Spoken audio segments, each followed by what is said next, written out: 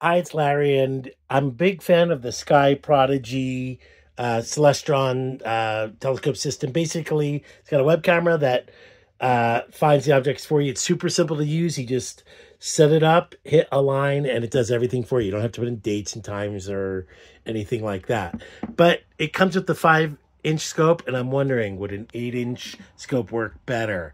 And this is the good one. This is the Edge HD Optics carbon fiber tube. This weighs 13 pounds, and this one weighs about 8. Let's try it and find out. I put it on there. It was kind of a pain. You have to mount it upside down and stuff. But it works. I got Saturn. You can't see it up there, but Saturn, or I have Mars in it. But it doesn't track so well. Like, it's in there, but it's straining. It's definitely straining. So while you can put the Celestron C8 or 8-inch, and this is a good 8-inch. This is the Edge HD. By the way, to make the Celestron 8-inch HD fit onto the SkyProdigy, I had to remove the carry handle on it, and then I scratched up the dovetail a bit to get it in there. I could get it in, but it's not easy. You also had to mount it upside down, so the focus knob was on top instead of the bottom.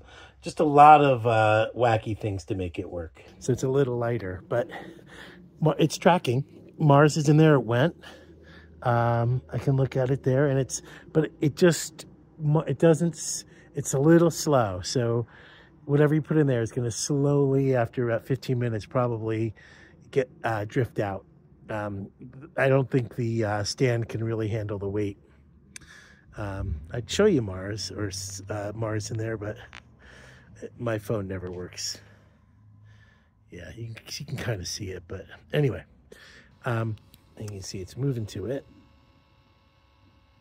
So it does work, and it does find it. It's just pushing it. Okay, well, in conclusion, it works. You can try it, but it's not good.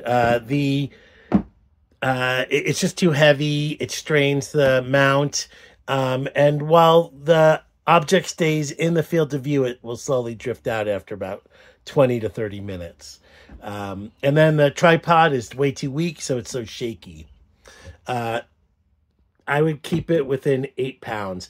I'm going to do the 6-inch telescope next. Thanks for watching.